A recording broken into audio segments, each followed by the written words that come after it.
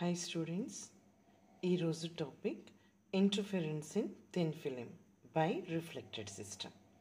So interference అంటే మనకు తెలుసు, ఏవైనా టూ వేవ్స్ సూపర్ ఇంపోజ్ అయితే వాటి యొక్క ఇంటెన్సిటీలో కానీ యాంప్లిట్యూడ్లో కానీ జరిగే మోడిఫికేషన్ ఫినామినాని ఇంటర్ఫెరెన్స్ అంటారు.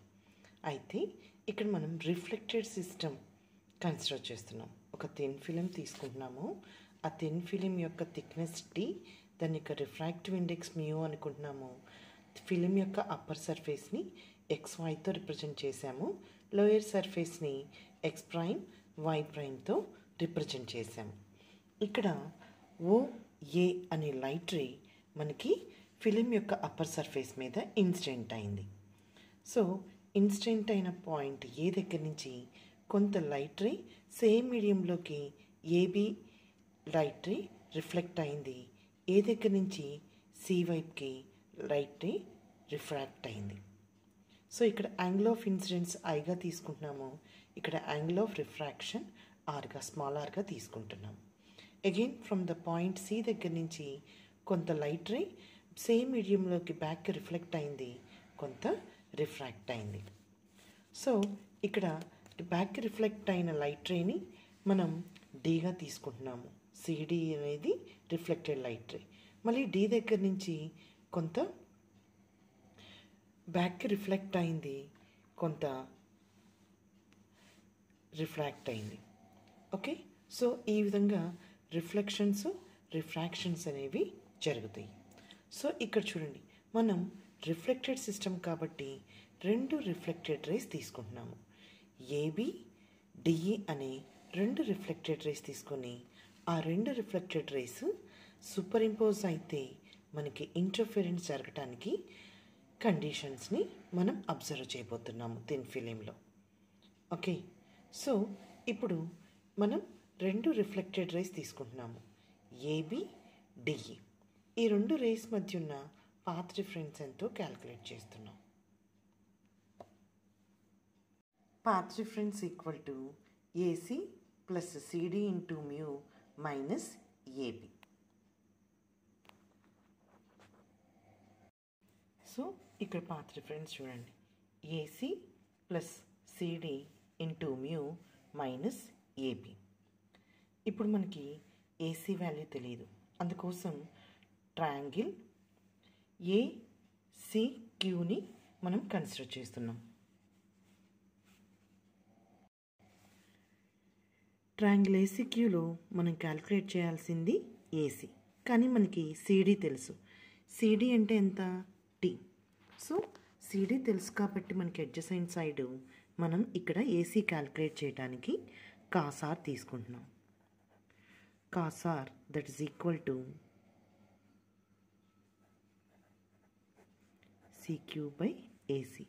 CQ అంటే thickness T by AC. So దీని నుంచి AC equal to T by cos R. Similarly CD అన్న కూడా T బై cos R. చూడండి, AC CD రెండు వాల్యూస్ సిమిలర్గా ఉంటాయి. సో AC వాల్యూ CD వాల్యూని మనం పాత్ డిఫరెన్స్ ఈక్వేషన్లో సబ్స్టిట్యూట్ చేస్తే path difference equal to T by cos R plus T by cos R into mu minus AP వస్తుంది. దీన్ని ఎలా రాయొచ్చు? 2μ T by cos R minus APగా రాయొచ్చు. సో మనం ఇక్కడ AP క్యాలిక్యులేట్ చేయాలి. సో AP క్యాలిక్యులేట్ చేయటం కోసం ట్రయాంగిల్ ADPని మనం కన్సిడర్ చేస్తున్నాం. సో ట్రయాంగిల్ ADP తీసుకున్నాం అనుకోండి, sin I equal to AP by AD అవుతుంది. దాని నుంచి AP బై ADని ఎలా రాయొచ్చు? ఇక్కడ AD equal to AQ plus QDగా తీసుకుంటున్నాం. వాల్యూ సబ్స్టిట్యూట్ చేసామనుకోండి, మనకి sin I equal to AP by AQ plus QD వచ్చింది. సో ఫస్ట్ AQ వాల్యూ కనుక్కుంటాము. AQ కనుక్కుంటే AQ value similarly equal to QD అవుతుంది. తర్వాత దాని నుంచి మనం APని క్యాలిక్యులేట్ చేయొచ్చు. సో మనం ఇక్కడ AQ వాల్యూ కనుక్కోవటం కోసం ట్రయాంగిల్ ACQని కన్సిడర్ చేస్తున్నాం. సో ఇక్కడ మనకు కావాల్సింది ఏక్యూ అంటే ఏంటి, మనకి ఆపోజిట్ సైడ్ తెలియాలి.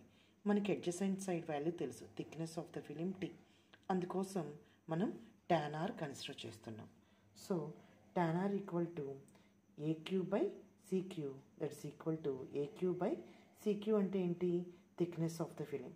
సబ్స్టిట్యూట్ చేస్తే tan r వస్తుంది. సో మనకి ఇక్కడ AQ value similarly equal to QD అవుతుంది. ఏక్యూ మనకి టీ ఇంటూ tan r అయితే సిమిలర్లీ క్యూడీ కూడా టీ ఇంటూ tan r అవుతుంది. సో దీన్ని బట్టి మనం ఏక్యూ ప్లస్ క్యూడీ వాల్యూస్ని ఈక్వేషన్ నెంబర్ 3లో సబ్స్టిట్యూట్ చేసామనుకోండి, మనకి ఏపీకి కావాల్సిన వాల్యూ వస్తుంది. Sign I equal to AP by AQ plus QD substitute చేస్తే AP by 2t into tan r వస్తుంది.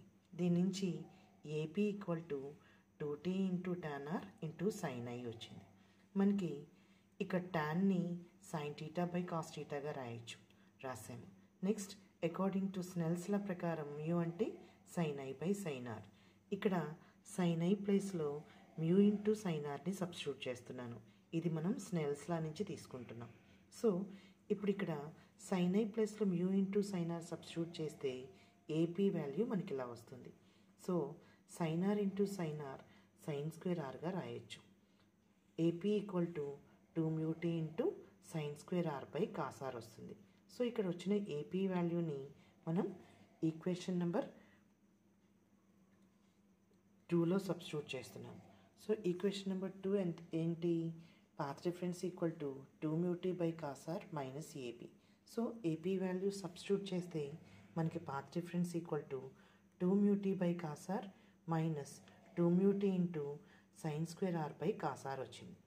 రెండిట్లో 2 mu t by cos are common తీస్తే 1 మైనస్ సైన్ స్క్వేర్ ఆర్ వస్తుంది. సో దీని నుంచి 1 మైనస్ సైన్ స్క్వేర్ ఆర్ అంటే cos square are రాయొచ్చు. Numerator డినామినేటర్లో cos are cancel అయితే path difference equal to 2 mu t into cos are మిగులుతుంది.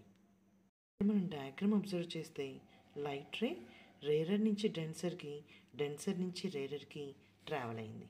So మనకు వచ్చిన పాత్ డిఫరెన్స్ వాల్యూ ప్రాక్టికల్ వాల్యూతో పోల్చుకుంటే పై value phase change, path value λ/2 change అవుతుంది.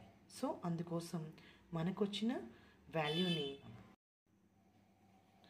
So path difference equal to 2 mu t into cos are minus λ/2 అయింది. So ఇప్పుడు మనకి path difference వచ్చింది కాబట్టి కండిషన్ కన్స్ట్రక్టివ్ ఇంటర్ఫరెన్స్ అంటే బ్రైట్ ఫ్రింజ్ ఫామ్ అవటానికి కండిషన్ రాయొచ్చు, destructive interference dark fringe form అవటానికి కండిషన్ రాయొచ్చు. ఇంటర్ఫరెన్స్లో బ్రైట్కి కండిషన్ అంటే path difference equal to n λ. Path difference value మనకి 2 mu t into cos are minus λ/2 వచ్చింది. ఈక్వల్ టు n λ తీసుకుంటే 2 mu t into cos are equal to n λ plus λ/2. So ఇక్కడ మనం 2 LCM చేస్తే 2n + 1 into λ/2 అవుతుంది.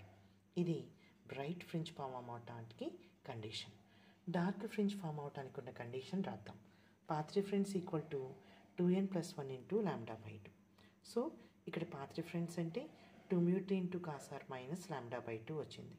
Equal to 2n + 1 into λ/2 రాసి ఇక్కడ మనం LHS వైపున మైనస్ λ/2ని RHS వైపుకి తీసుకెళ్తున్నాం.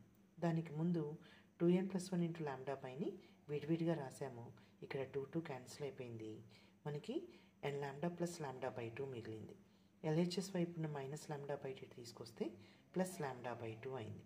ఈ రెండు వాల్యూస్ని కూడితే 2 λ/2 అయింది. 2 క్యాన్సిల్ అయిపోతే మనకి 2 mu t into cos are equal to n + 1 into λ మిగిలింది.